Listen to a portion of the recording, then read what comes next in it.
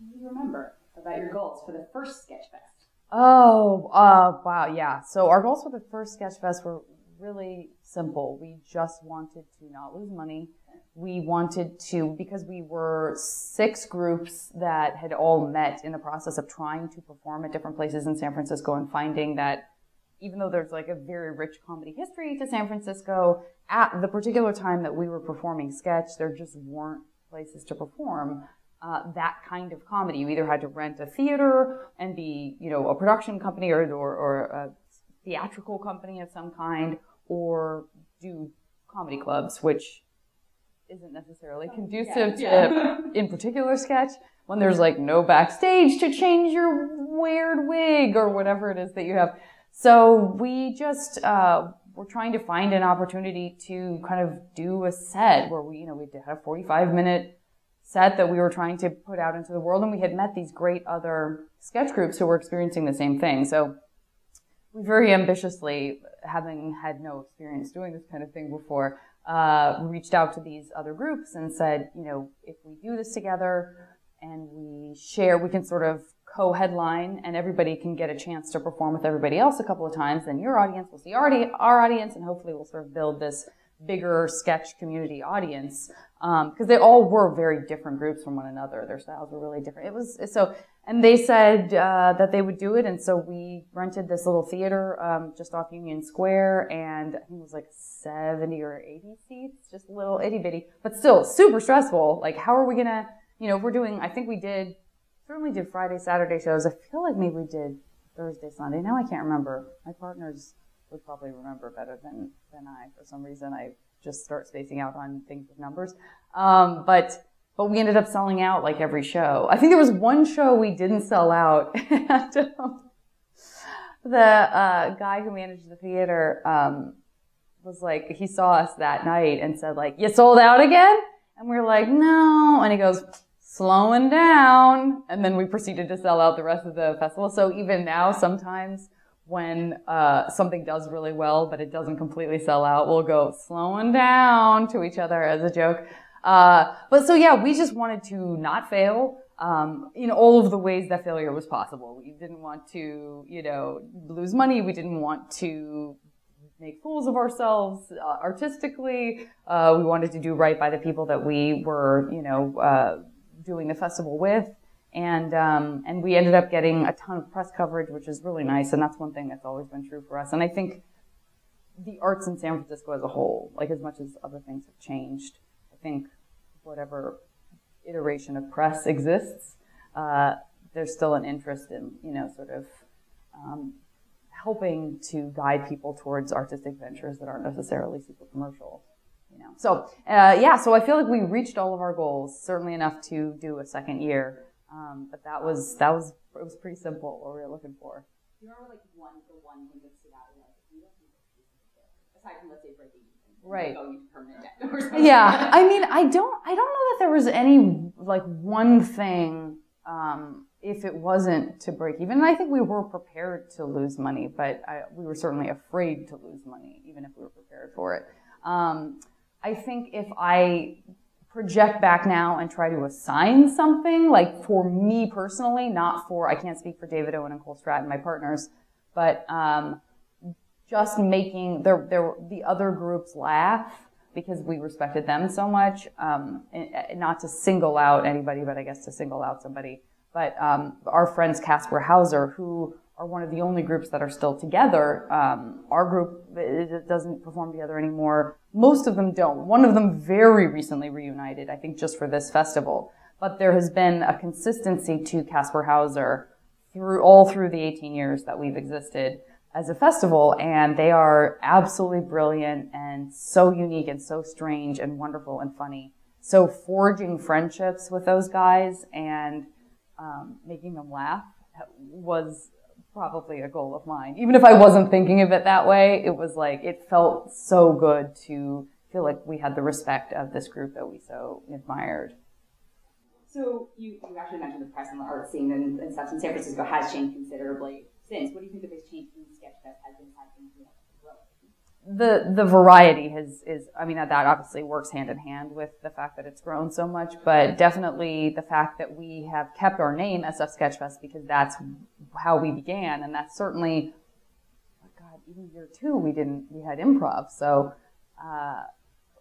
we very, very quickly branched out, but we felt like we had worked so hard to establish a brand that we kept the name. So it's still funny when we interact with people who have no idea what we do or are not into comedy at all, and you meet somebody and try to explain that you do this festival, and you say it's SF Sketchfest, and so if they even understand the sketch part of it, the assumption is then like, oh, so you just do a bunch of sketch comedy stuff, and then we have to go, no, the sketch part is actually now, sadly, one of the maybe smaller categories because there just isn't as much sketch that's known and beloved and sells out huge theaters and stuff. That's not exactly where comedy is right now, which isn't to say there isn't great sketch happening. There absolutely is.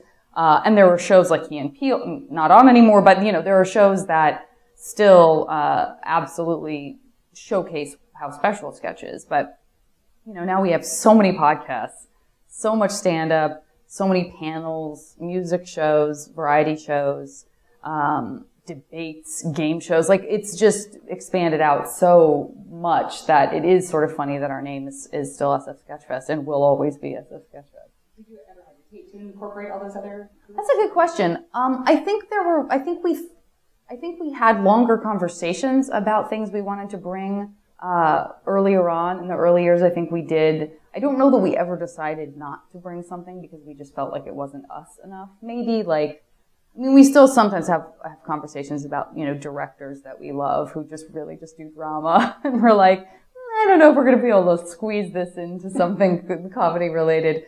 But in general now, we tend to pursue things without as much concern. But yeah, I do think that there were times where one of us would say, like, I really love this band. What if they're comedy nerds? Wouldn't it be fun if we could get them to do something? Or, yes, I love this TV show, but why would we do something with a TV show or a sketch? So it's widened out, and then there's less of that. But yeah, I do think that there was more conversation like that.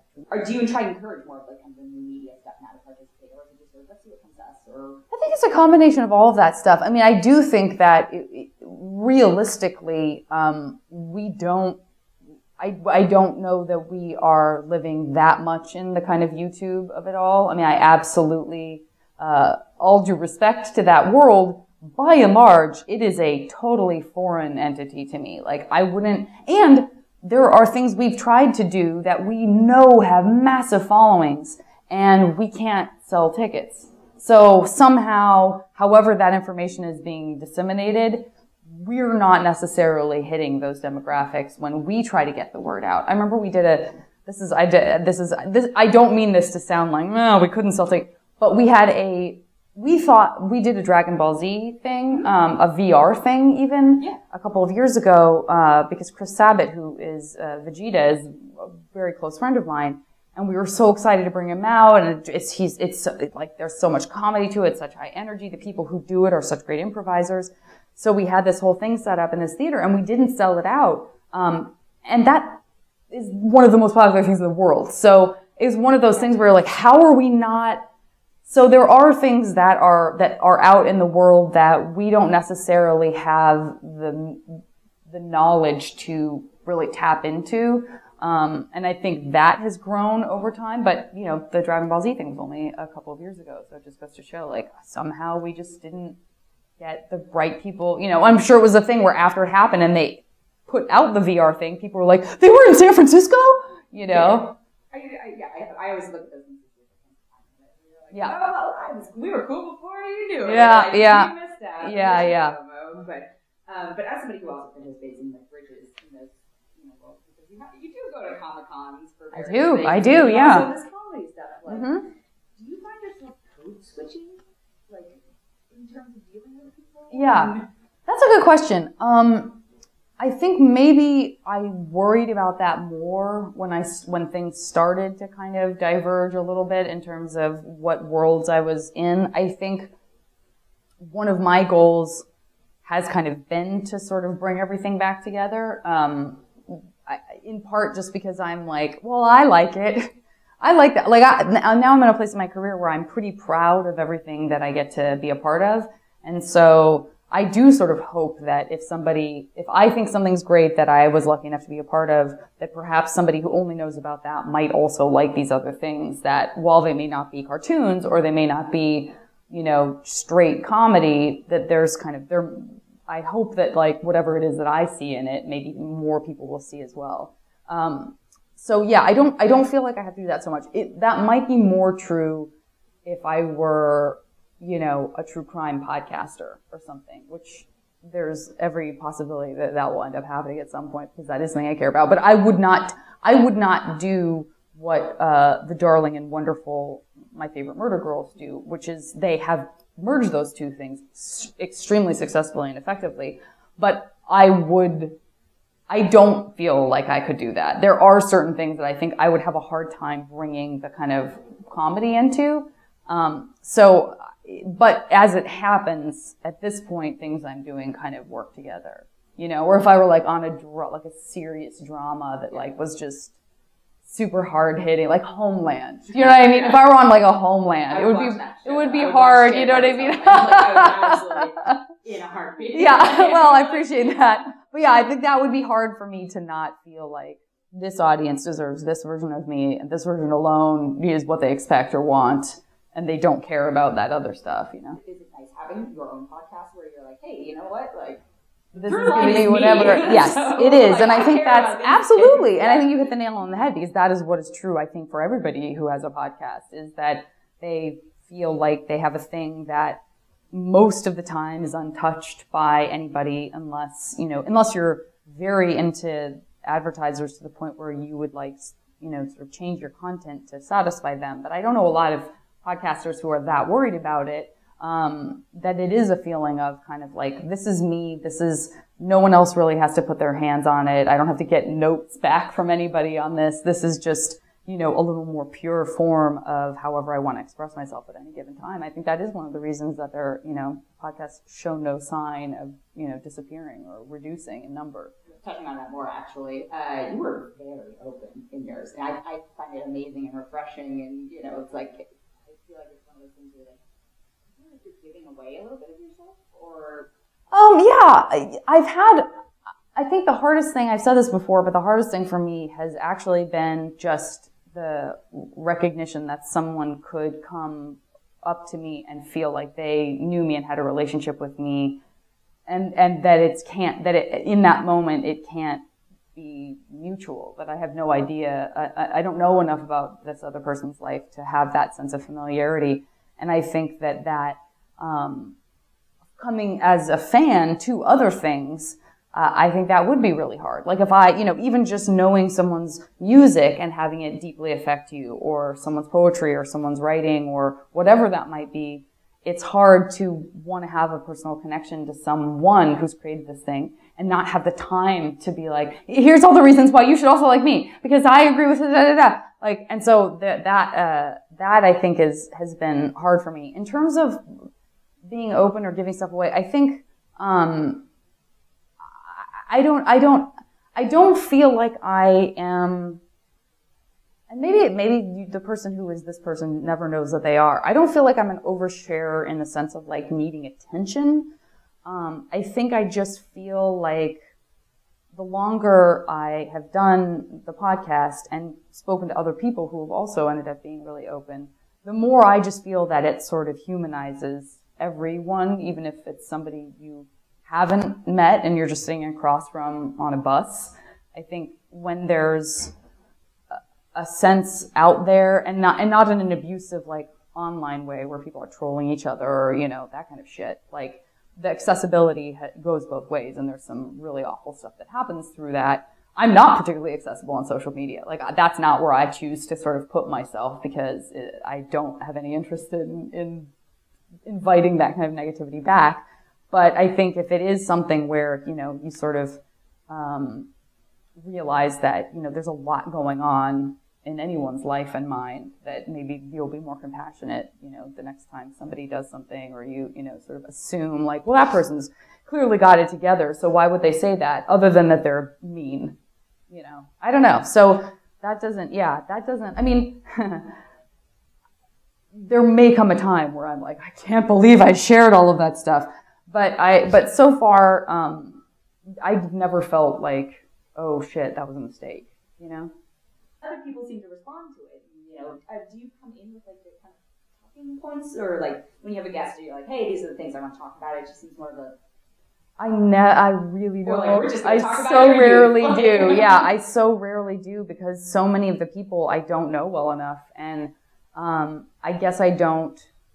I certainly don't want to say something that puts someone off, and I do say, like, if you end up saying something that you don't feel comfortable having said later, we can edit it out. It is so rare that someone says, I regret saying something, please take that out. Very, very rare. But I don't necessarily, I don't know.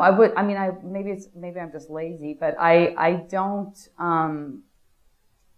I kind of do like to think of it as like, this is a person that you've just been introduced to at a party or whatever, and just come in completely blank. I don't know where they're from. I don't know. And if it's somebody that I'm already friends with, then that energy, it's just whatever level of recognition and knowledge we have of each other going in is organic.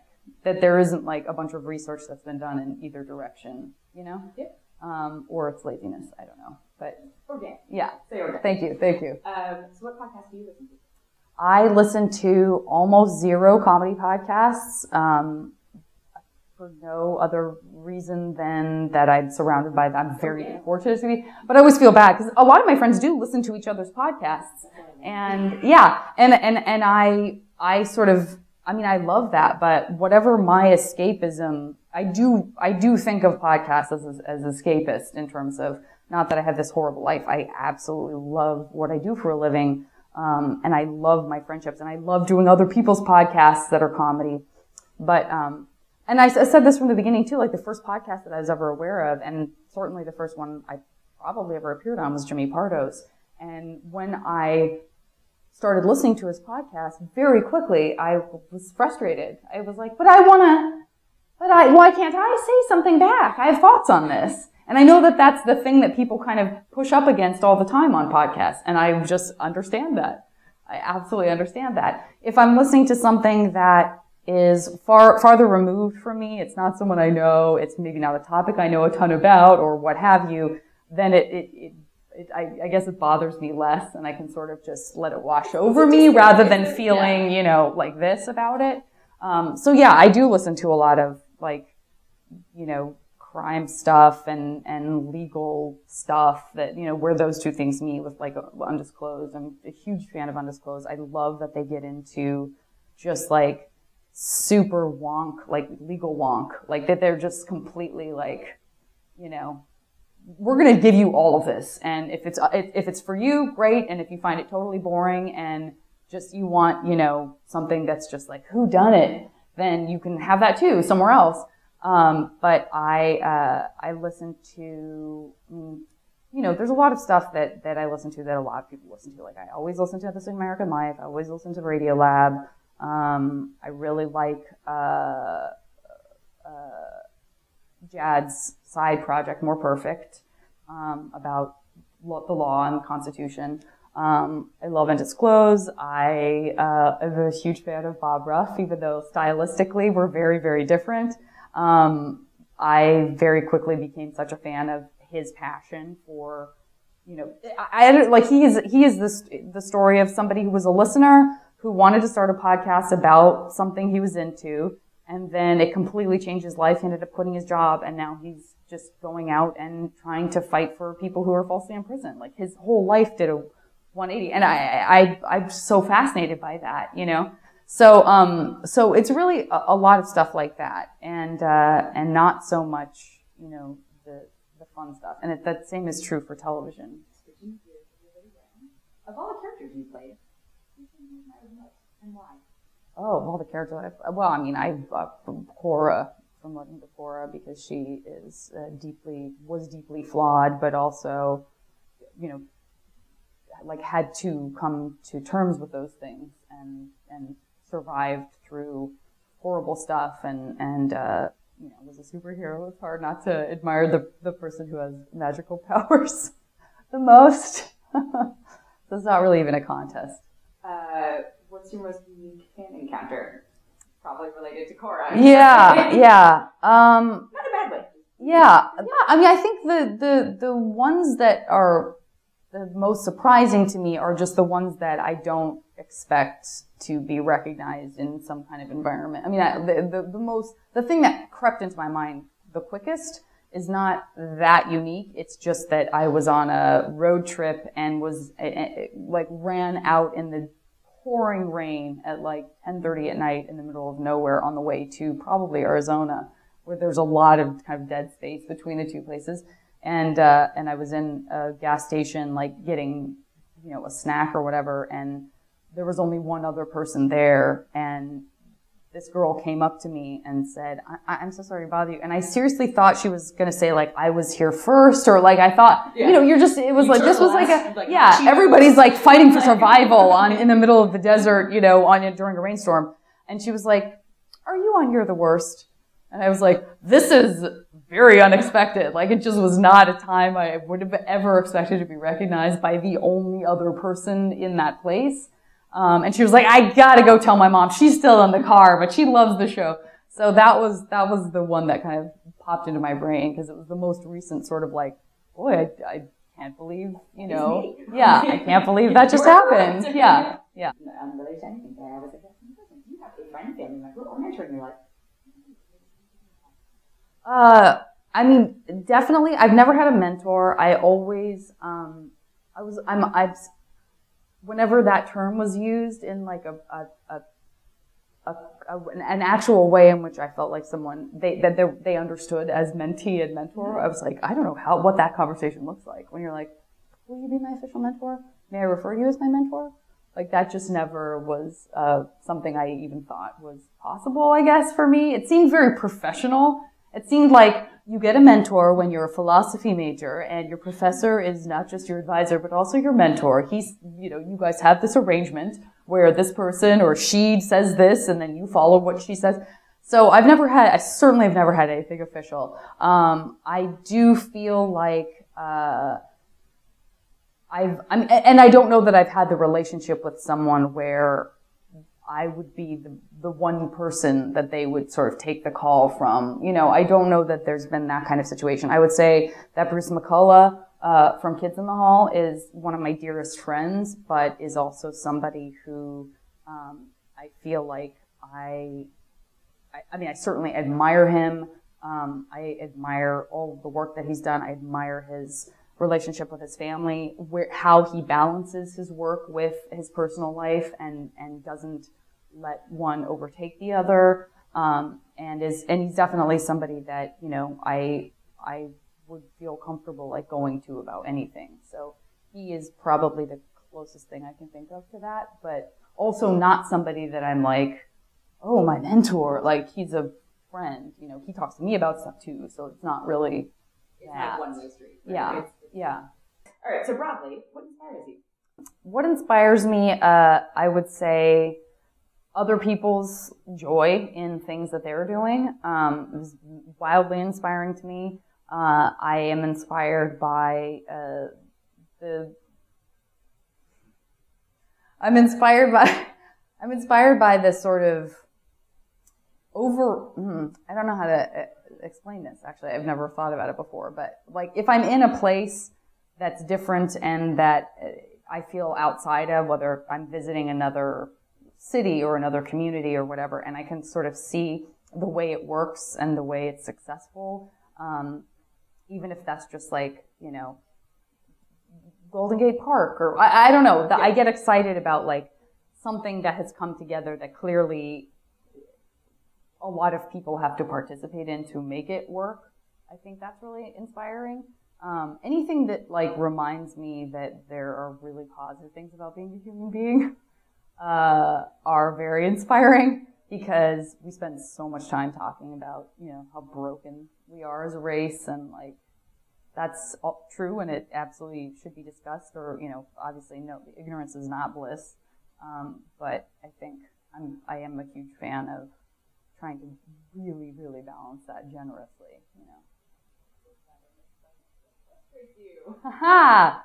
Oh, I Maybe mean, something in there, like stubbing your toes, yeah, traffic. yeah. I do stub my toes all the time. I mean, I guess I do feel good. I mean, I get frustrated about, I try not to get frustrated about the smaller things, but there's no question that I absolutely do.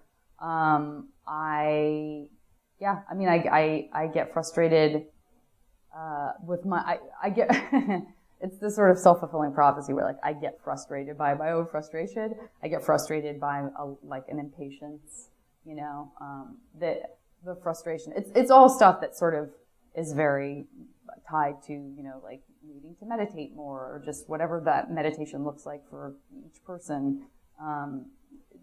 But then also beating yourself up for not relaxing better. Like just getting into that cycle is very frustrating.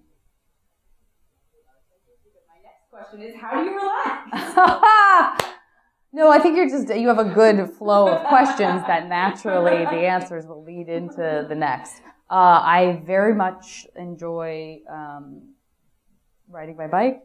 I find that to be extremely relaxing. I am more of a doer where relaxation is concerned. Like I like to be hiking or be on a bike or I guess physical activity is good for me because it is a way to sort of check out and have to focus on something else. And then the same way I think meditation works, like thoughts still come in and out, but they don't have the same kind of power that they do when all you're doing is thinking about or trying to solve a problem. So I've gotten a lot of relief, I think, from that kind of physical activity. I'm sure I got that from my dad because I think he's very, very similar in that way.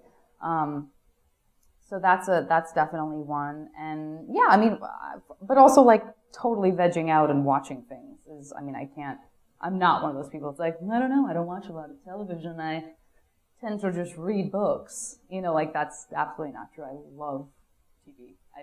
I'm very picky about what I watch, but there's never a point at which I'm like, this is a great show, but I'm probably watching too much TV. Like I just can't. I would love to say that I'm more of an intellectual than that, but if it's great, like give me as much of it as possible. How do you define personal success now, and how did that change from maybe earlier in your career when you were younger? Yeah,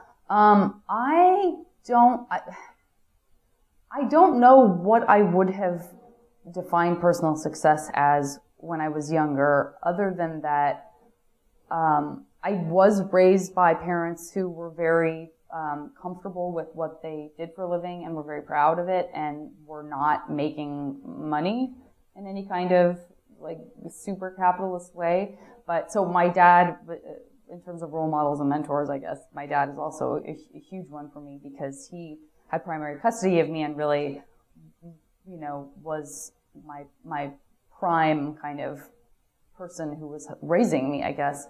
And he was really just loved his job. He loved teaching. He loved writing and writing.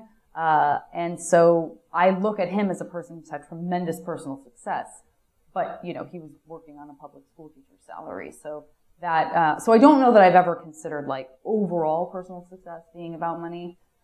When I got into show business, that I really had to sort of wrestle with that more because it absolutely is something that kind of confronts you all the time. Like the business is very good at nurturing dreams and making things possible and sort of letting the kid in you feel rewarded, which is wonderful. But it also is very good at, putting all of your insecurities right in front of you all the time and comparing you or allowing you or asking you to compare yourself to other people. And the ways that the industry defines success can be very different than an individual defines success. So that's definitely important to me, is to sort of look around and go, the definition of a personal success has to be independent of what somebody else tells you, or it's not real, That you measure by now for your own person, again, not against. Yeah.